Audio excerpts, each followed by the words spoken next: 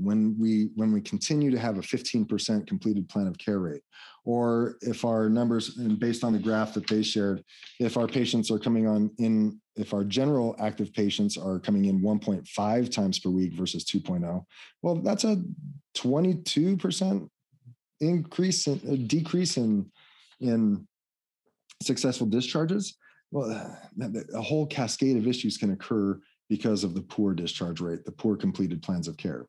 So stressing increasing plans of care, increasing compliance through full plans of care to successful discharge is hugely valuable. And it starts with training your providers. And so how do we do that?